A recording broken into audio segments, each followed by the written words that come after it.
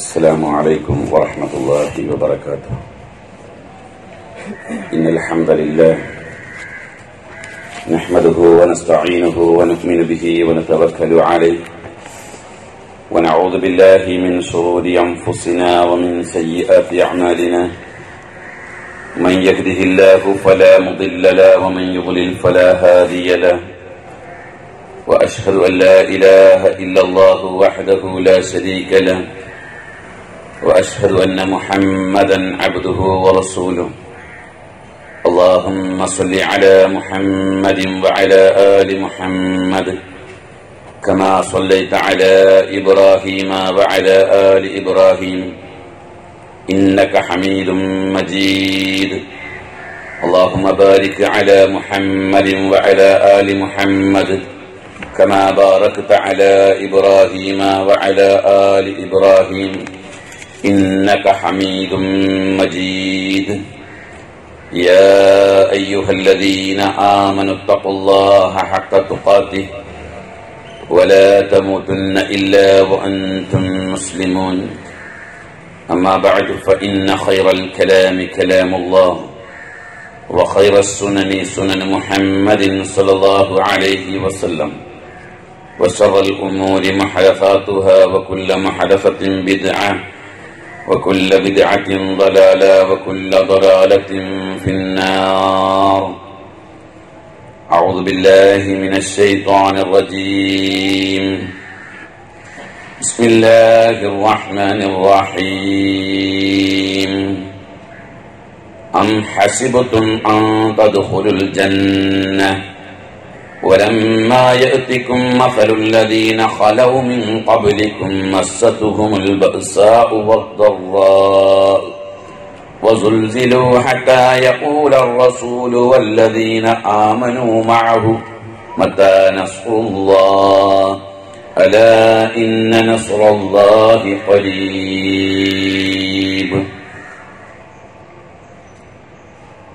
സൃഷ്ടികർത്താവായ അല്ലാഹുവിന്റെ വിധിവിലക്കുകളും നിയമനിർദ്ദേശങ്ങളും ജീവിതത്തിന്റെ എല്ലാ മേഖലകളിലും സൂക്ഷിച്ചു പാലിച്ച് ജീവിക്കുകയും അല്ലാഹുവിന്റെ തൃപ്തിയും പൊരുത്തവും നേടുന്ന നല്ലവരായ അടിമകളാകാൻ നാം പരമാവധി പരിശ്രമിക്കുകയും അതിനുവേണ്ടി പ്രാർത്ഥിക്കുകയും ചെയ്യുക.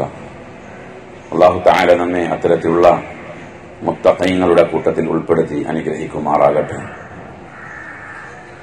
പ്രിയമുള്ള സത്യവിശ്വാസികളെ, വിശ്വാസിനികളെ, അല്ലാഹുവിന്റെ മഹിതമായ അനുഗ്രഹത്താൽ നമ്മളിന്ന് ഈദുൽ ഫിത്തർ ആഘോഷിക്കുകയാണ്. 30 ദിവസത്തെ ശക്തമായ സൗമ്, ആ സൗമിന്റെ അവസാനം ഈദ് ആഘോഷിച്ചുകൊണ്ട് സന്തോഷം പങ്കുവെക്കുക എന്നുള്ളതാണ് സത്യവിശ്വാസികളോട് അല്ലാഹുവിന്റെ ആഹ്വാനം. ആ ആഹ്വാനം നമ്മൾ നിറവേറ്റുകയും നടപ്പിലാക്കുകയും ചെയ്യുക, അതിന്റെ ഉത്തരവാദിത്തം നമുക്കുണ്ട് എന്നുള്ളതാണ് തുടക്കത്തിലെ നമുക്ക് ബോധ്യപ്പെടാനുള്ളത്. ലോകമെമ്പാടും സത്യവിശ്വാസികൾ ഇത്തരം ഈദ് ആഘോഷങ്ങൾ നടത്തുമ്പോൾ ആ ആഘോഷങ്ങളിൽ എല്ലാ അർത്ഥത്തിലും അല്ലാഹുവിന്റെ പ്രതിഫലം മാത്രം ലക്ഷ്യം വെച്ചുകൊണ്ടാണ് ഓരോ ആളുകളും ഭാഗവാക്കാകുന്നത് എന്ന് നമുക്കെല്ലാവർക്കും അറിയാം. സന്തോഷം നിറഞ്ഞു നിൽക്കുന്ന ഈ സാഹചര്യത്തിൽ എല്ലാ സത്യവിശ്വാസികളോടും ഉണർത്താനുള്ള പ്രധാനമായ ചില വിഷയങ്ങളുണ്ട്. അതിലൊന്നാമത്തെ വിഷയം, നമ്മൾ ഏറെ ജാഗ്രത പാലിക്കേണ്ട ഒരു സമയത്താണ് ഇപ്പോഴുള്ളത്.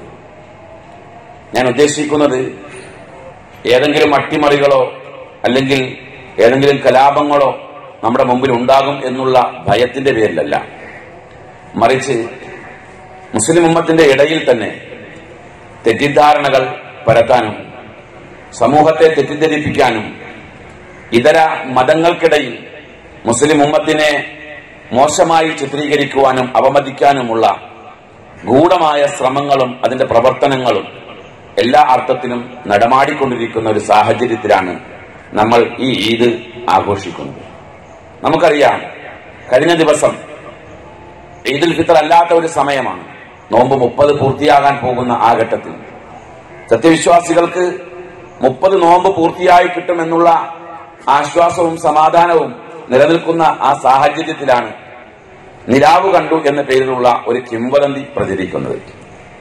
നമ്മുടെ സോഷ്യൽ മീഡിയകളിൽ മുഴുവനും നിലാവ് കണ്ടു എന്നുള്ളതായ വാർത്ത പ്രചരിക്കുകയും അതുമായി ബന്ധപ്പെട്ടുകൊണ്ട് പ്രഖ്യാപനം നടത്തേണ്ട ആളുകളുടെ പേരുകളും പണ്ഡിതന്മാരുടെയും സംഘടനകളുടെയും പേരുകളും ദുരുപയോഗം ചെയ്തുകൊണ്ട് വളരെ ആസൂത്രിതമായിക്കൊണ്ട് തന്നെ സത്യവിശ്വാസികളുടെ ഒരു ദിവസത്തെ നോമ്പ് കളയാനും അവരെ കൊണ്ട് നോമ്പിന്റെ സമയത്ത്, റമദാനിലെ വ്രതത്തിന്റെ സമയത്ത് പെരുന്നാൾ ആഘോഷിപ്പിക്കുവാനുമുള്ള കുൽസിതമായ ശ്രമങ്ങൾ നടന്നു എന്നുള്ളത് നമുക്കറിയാം.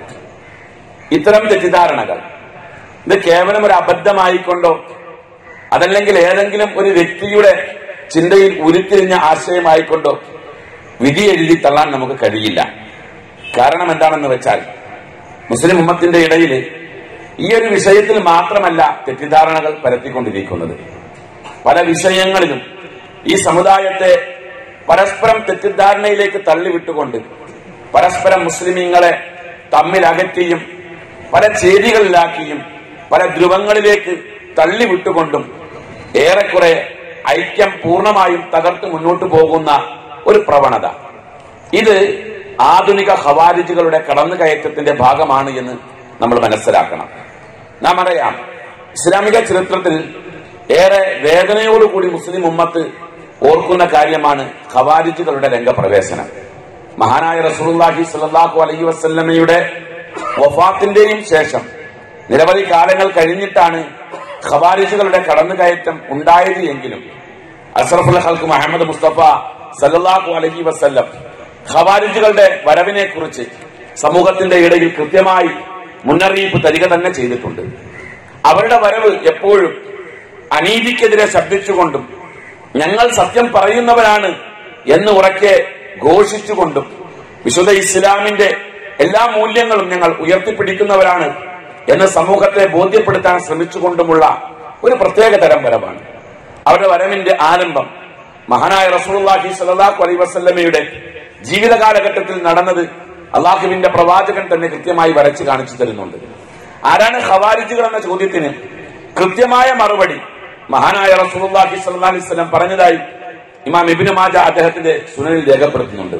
അള്ളാഹുവിന്റെ പ്രവാചകൻ പറയുകയാണ്, അൽ ഖവാരിജു കിലാബുന്നാർ, അൽ ഖവാരിജു കിലാബുന്നാർ. ഖവാരിജുകൾ നരകത്തിലെ നായ്ക്കളാണ്, നരകത്തിലെ പട്ടികളാണ് ഖവാരിജുകൾ. അങ്ങനെ അള്ളാഹിന്റെ പ്രവാചകൻ പറയണമെങ്കിൽ ഇസ്ലാമിക ചരിത്രത്തിൽ ഹദീസുകൾ വായിച്ചാൽ അള്ളാഹുവിന്റെ റസൂല് ഇത്രയും കൃത്യമായി, ഇത്രയും ശക്തമായും, ഇത്രയും ഗൗരവപൂർവവും ഉണർത്തിയ മറ്റൊരു വിഭാഗം വേറെ ഇല്ല എന്നുള്ളതൊരു യാഥാർത്ഥ്യമാണ്. റസൂലുള്ളാഹി സ്വല്ലല്ലാഹു അലൈഹി വസല്ലമയുടെ മുമ്പിൽ ഒരു ഗനീമത്ത് സ്വത്ത് വന്നു. നമുക്കറിയാം ഗനീമത്ത് സ്വത്ത് എന്ന് പറഞ്ഞാൽ എന്താണെന്നുള്ളത്. യുദ്ധാനന്തര മുതൽ. ആ യുദ്ധാനന്തര മുതൽ വന്നപ്പോൾ അള്ളാഹുവിന്റെ പ്രവാചകൻ അത് നജിദിലെ ചില ആളുകൾക്ക്, പ്രത്യേകം തെരഞ്ഞെടുക്കപ്പെട്ട ചില ആളുകൾക്ക് റസൂലുള്ളാഹി സ്വല്ലല്ലാഹു അലൈഹി വസല്ലമ കുറച്ച് കൂടുതൽ കണക്കാക്കി വിതരണം ചെയ്യുകയുണ്ടായി. അതിന്റെ പിന്നിലുള്ള ലക്ഷ്യം എന്താണെന്ന് ആ ഹദീസിൽ റസൂലുള്ളാഹി സ്വല്ലല്ലാഹു അലൈഹി വസല്ലമ നമുക്ക് പഠിപ്പിച്ചു തരുന്നുണ്ട്. അള്ളാഹുവിന്റെ പ്രവാചകൻ അത് വിതരണം ചെയ്യുന്നത് കണ്ടപ്പോൾ ഖുറൈശികൾ, സഹാബികളിൽ ചില ആളുകൾ പറയുകയുണ്ടായി, യുഅതിഹി സനാദിക അഹ്ലി നജ്ദിൻ വയദഉന. അദ്ദേഹം നജ്ദിലുള്ള നേതാക്കന്മാർക്കാണ് ഇത് കൊടുക്കുന്നത്, നമ്മളെ അവഗണിച്ചിരിക്കുന്നു എന്ന് നബി സല്ലല്ലാഹു അലൈഹി വസല്ലമയുടെ മുമ്പിൽ വെച്ചുകൊണ്ട് സഹാബികളിൽ ചിലർ പറഞ്ഞു. അത് പറഞ്ഞപ്പോൾ അള്ളാഹുവിന്റെ പ്രവാചകൻ പറഞ്ഞു, ഇന്നമ അതഅല്ലഫുഹും, ഞാൻ അവർക്ക് കൂടുതൽ വിതരണം ചെയ്തത് അവർക്ക് ഇസ്ലാമിനോട് ഇണക്കം ഉണ്ടായിക്കോട്ടെ എന്ന് ഉദ്ദേശിച്ചുകൊണ്ടാണ്, വേറെ ഒന്നും ഉദ്ദേശിച്ചിട്ടില്ല എന്ന് നബി സല്ലല്ലാഹു അലൈഹി വസല്ലമ പറഞ്ഞപ്പോൾ അവർ ആ വാദത്തിൽ നിന്നും പിന്മാറുകയും അള്ളാന്റെ പ്രവാചകൻ പറഞ്ഞത് ശരിയാണ് എന്ന് അംഗീകരിക്കുകയും ചെയ്തു. എന്നാൽ അല്പസമയം കഴിഞ്ഞപ്പോഴേക്കും ഫഅഖബല റജുലുൻ ഗായിറുൽ ഐനൈൻ നാതിഉൽ ജബീൻ കസുൽ ഹയ്യതി മുശ്രിഫുൽ വജ്നതൈൻ മഹ്ലൂഖുർ റഅസ്. തലമുണ്ടനം ചെയ്ത, താടിയെല്ലുകൾ ഉന്തിയ, തിങ്ങിയ താടിയുള്ള, കണ്ണുകൾ കുഴിയിലേക്ക് പോയ, പാറിപ്പറഞ്ഞ മുഖവുമായിട്ടുള്ള ഒരു വ്യക്തി അള്ളാഹുവിന്റെ പ്രവാചകന്റെ അരികിലേക്ക് കടന്നു വന്നു. എന്നിട്ട് മഹാനായ റസൂലുള്ളാഹി സ്വല്ലല്ലാഹി അലൈഹി വസല്ലമയോട് പറഞ്ഞു, യാ മുഹമ്മദ് ഇത്തഖില്ല, മുഹമ്മദേ നീ അള്ളാഹനെ സൂക്ഷിക്കണം എന്ന് അള്ളാന്റെ റസൂലിന്റെ മുമ്പിൽ വെച്ച് അവിടെ ആ സന്ദർഭത്തിൽ പറയുകയുണ്ടായി. ആ സന്ദർഭത്തിൽ റസൂലുള്ളാഹി സ്വല്ലല്ലാഹി അലൈഹി വസല്ലമ പറയുകയാണ്, ഞാൻ അള്ളാഹനെ സൂക്ഷിച്ചില്ല എങ്കിൽ അള്ളാഹ്ക്ക് വഴിപ്പെടാൻ ആരും ഉണ്ടാവുകയില്ലല്ലോ. ഞാൻ അള്ളാഹുവിനെ ഭയപ്പെട്ടിട്ടില്ലായിരുന്നുവെങ്കിൽ ഈ ആളുകളെല്ലാം എന്റെ പിറകെ കൂടുമായിരുന്നില്ലല്ലോ. അത് പറഞ്ഞപ്പോൾ മഹാനായ ഖാലിദ് ബിൻ വലീദ് റളിയല്ലാഹു അൻഹു ആയുധം ഉയർത്തിക്കൊണ്ട് പറഞ്ഞു, നബിയെ ഞാൻ ഈ ദ്രോഹിയെ കൊന്നു കളയട്ടെ എന്ന് പറയുകയുണ്ടായി. റസൂലുള്ളാഹി സ്വല്ലല്ലാഹു അലൈഹി വസല്ലമ ആ സമയത്ത് പറയുകയാണ്, ഒരിക്കലും അരുത്, ഒരിക്കലും അരുത്.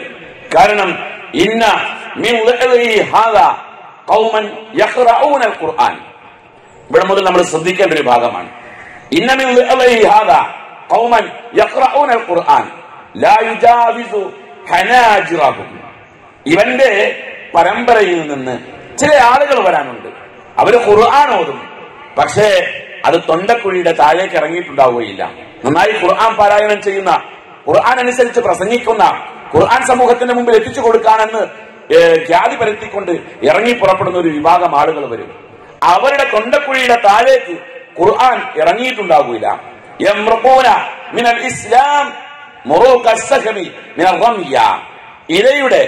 ഇരയുടെ ശരീരത്തിലൂടെ അമ്പ് തുളച്ചു പോകുന്നത് പോലെ ഇസ്ലാം അവരുടെ ഉള്ളിലൂടെ കടന്നങ്ങോട്ട് പോയിട്ടുണ്ടാകും. ഇസ്ലാം അവരുടെ ജീവിതത്തിൽ ഉണ്ടാവുകയില്ല. അടുത്ത ഭാഗം വളരെ ശ്രദ്ധിക്കണം. യഖ്തുലൂന അഹ്ലൽ ഇസ്ലാം, യഖ്തുലൂന അഹ്ലൽ ഇസ്ലാം. ഇസ്ലാമിന്റെ ആളുകളെ അവർ കൊല്ലും. വയദഊന അഹ്ലൽ ഔസാൻ. ബിംബാരാധകരെ അവർ വെറുതെ വിടുകയും ചെയ്യും. മുസ്ലിമീങ്ങളെ കൊല്ലുകയും മുശ്രിക്കുകളെ വെറുതെ വിടുകയും ചെയ്യും. മുസ്ലിമീങ്ങളെ കൊല്ലുകയും കാഫിറുകളെ വെറുതെ വിടുകയും ചെയ്യും. അങ്ങനത്തെ ഒരു വിഭാഗം ഇവന്റെ പരമ്പരയിലൂടെ വരാനുണ്ട്. ലഇൻ അദ്റഖ്തുഹും ലഅഖ്തുലന്നഹും ഖത്ല ആദ്. ആ സമുദായത്തെ നിങ്ങളുടെ കയ്യിൽ കിട്ടിയാൽ ആദ് സമുദായത്തെ കൊല്ലുന്നത് പോലെ കൊല്ലുക തന്നെ വേണമെന്ന് മഹാനായ റസൂലുള്ളാഹി സ്വല്ലല്ലാഹു അലൈഹി വസല്ലം പറഞ്ഞു. ഇതാരെ കുറിച്ചാ പറഞ്ഞത്? ആ കാലഘട്ടം കഴിഞ്ഞു. ആ കാലഘട്ടം കഴിഞ്ഞതിന് ശേഷം ഒരുപാട് സംഭവങ്ങൾ ഉണ്ടായി. ഇസ്ലാമിക ചരിത്രത്തിൽ ഒരുപാട് സംഭവങ്ങൾ വരച്ചു കാണിക്കാനുണ്ട്. ആ സംഭവങ്ങൾ നടമാടുന്ന സമയത്ത് നാം മനസ്സിലാക്കേണ്ടത് മഹാനായ ഉമർ റളിയല്ലാഹു അൻഹുവിന്റെ ഘാതകർ, ആ ഘാതകരെ കണ്ടുപിടിക്കലുമായി ബന്ധപ്പെട്ടുകൊണ്ടുള്ള ചർച്ചയും കലാപങ്ങളും ഉസ്മാൻ റളിയല്ലാഹു അൻഹുവിന്റെ ഭരണകാലഘട്ടത്തിൽ ഇറങ്ങിയത്. 12 വർഷത്തെ അദ്ദേഹത്തിന്റെ ഭരണത്തിൽ 6 വർഷക്കാലത്തോളം ആഭ്യന്തര കലാപങ്ങളാണ് നടമാടിയിരുന്നത്. ആ ആഭ്യന്തര കലാപങ്ങളുടെ പിന്നിൽ കൃത്യമായി ഖവാരിജുകളുടെ ഉരുത്തിരിയലായിരുന്നു എന്നുള്ളത് പിൽക്കാല ചരിത്രം വായിച്ചാൽ മനസ്സിലാക്കാൻ കഴിയും. പക്ഷെ അവരൊന്നും ആ കാലഘട്ടത്തിലെ ഖവാരിജുകൾ എന്ന പേരിലുള്ള കക്ഷിയായിട്ടില്ലായിരുന്നു. മഹാനായ അലി റളിയല്ലാഹു അൻഹുവിന്റെ കാലഘട്ടം, അലി റളിയല്ലാഹു അൻഹുവിന്റെ കാലഘട്ടത്തിലാണ് അള്ളാഹുവിന്റെ പ്രവാചകന്റെ ആ ആദർശത്തിൽ നിന്നും ആ സമൂഹത്തെ കക്ഷികളാക്കി വേർതിരിപ്പിച്ചത് എന്നുള്ളത് നമുക്ക് ചരിത്രം വായിക്കുമ്പോൾ മനസ്സിലാക്കാൻ കഴിയും.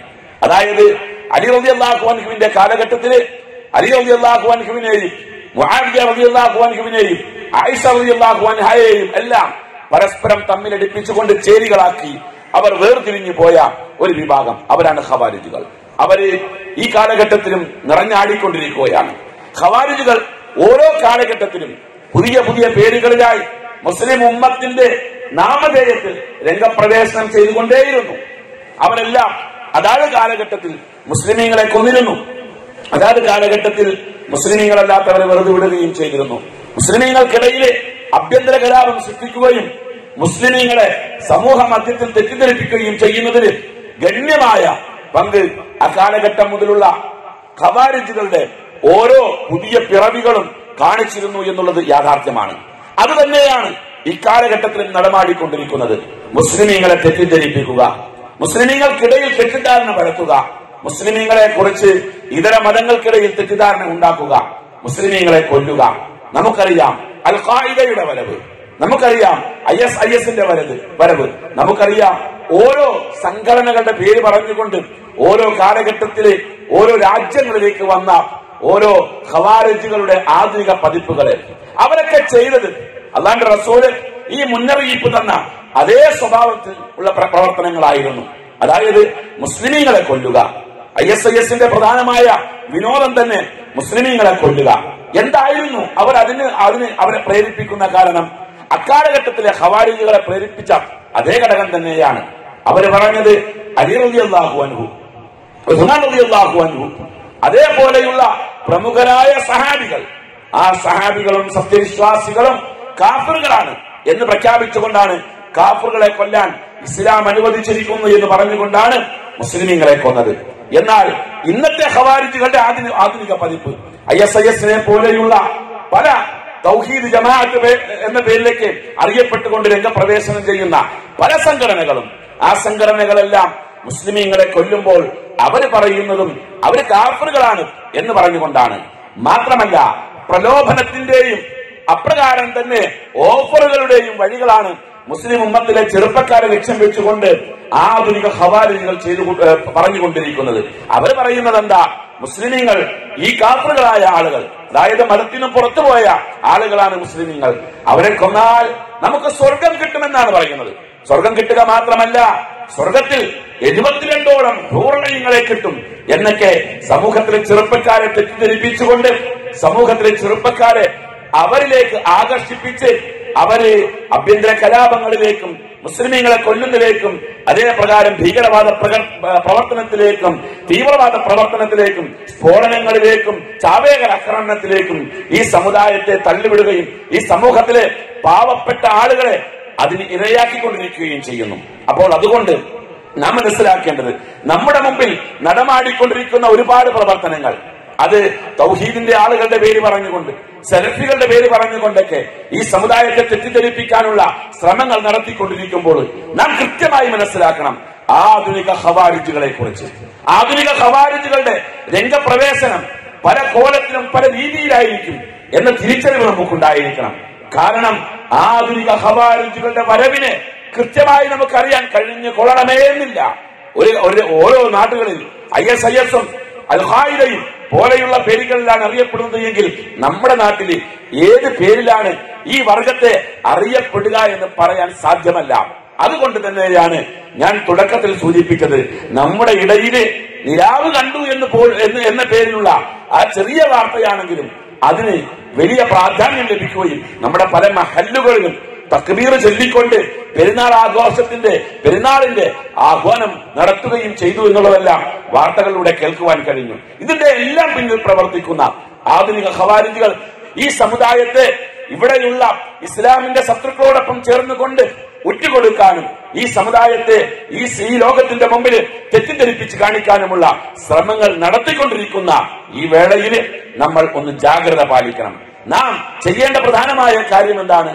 ഖവാരിജുകളുടെ പ്രവർത്തനങ്ങൾ, പ്രത്യേകിച്ച് ആധുനിക ഖവാരിജുകളുടെ പ്രവർത്തനങ്ങൾ എന്തായിരിക്കും എന്ന് മുൻകൂട്ടി മനസ്സിലാക്കിക്കൊണ്ട് നാം രംഗത്തിറങ്ങുകയാണ് എങ്കിൽ ഇവരുടെ കുത്സിത ശ്രമങ്ങൾക്കൊന്നും ഇവിടെ വിജയം കൈവരിക്കാൻ കഴിയില്ല എന്നുള്ളത് യാഥാർത്ഥ്യമാണ്.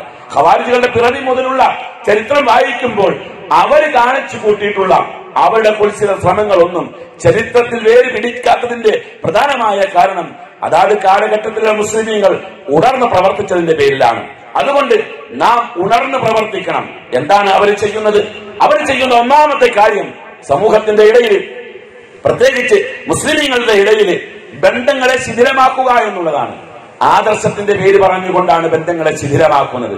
മുസ്ലിം ഉമ്മത്ത് പരസ്പരം കൈകോർത്ത് നിൽക്കേണ്ട ഘട്ടങ്ങളിൽ അവൻ ആ ആദർശത്തിന്റെ വാഗ്ദാവല്ല, അവൻ എന്റെ ആദർശത്തിന്റെ വാഗ്ദാവല്ല എന്ന് പറഞ്ഞുകൊണ്ട് പരസ്പരം മുസ്ലിമീങ്ങളെ ഛിന്ന ഭിന്നമാക്കും.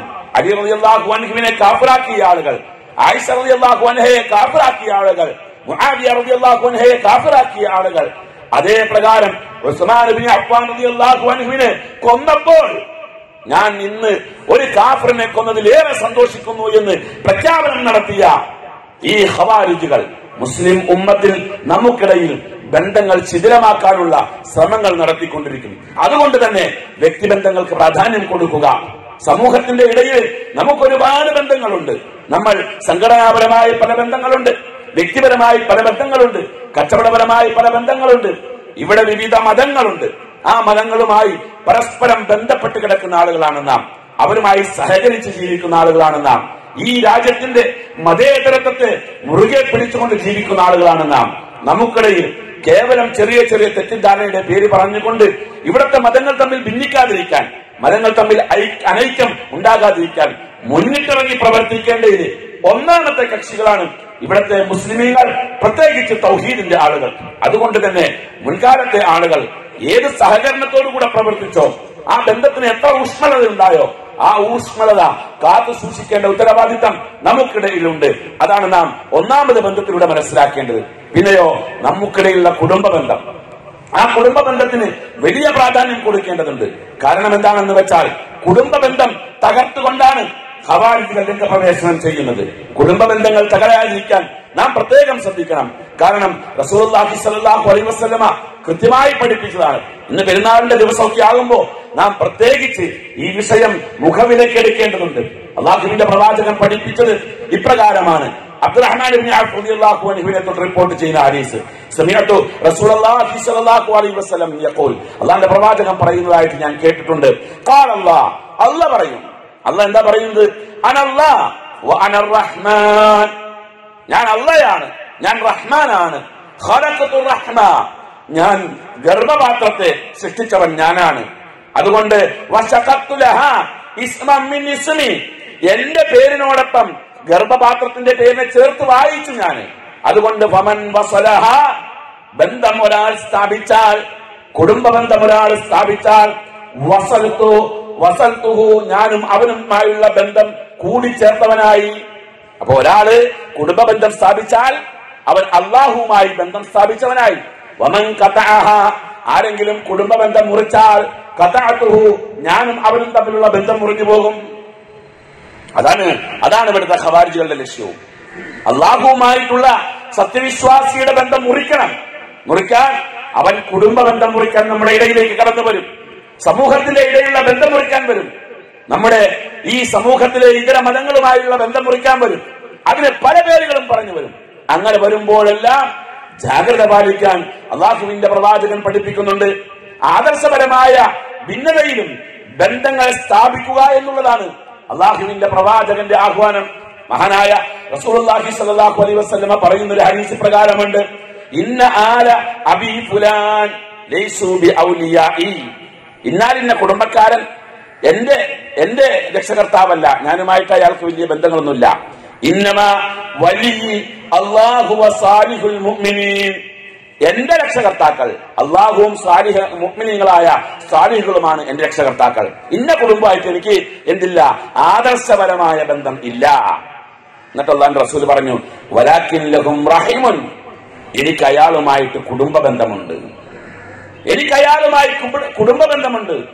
ഞാൻ ആ കുടുംബ ബന്ധം എങ്ങനെയെല്ലാം നട്ടു നനയ്ക്കാമോ ആ നിലയിലെല്ലാം നട്ടു നനയ്ക്കുമെന്ന് മഹാനായ റസൂലുള്ളാഹി സ്വല്ലല്ലാഹു അലൈഹി വസല്ലമ പറഞ്ഞിട്ടുണ്ട്. അതുകൊണ്ട് തന്നെ ബന്ധങ്ങൾക്ക് ഊഷ്മളത പകരേണ്ട സമയമാണിത്.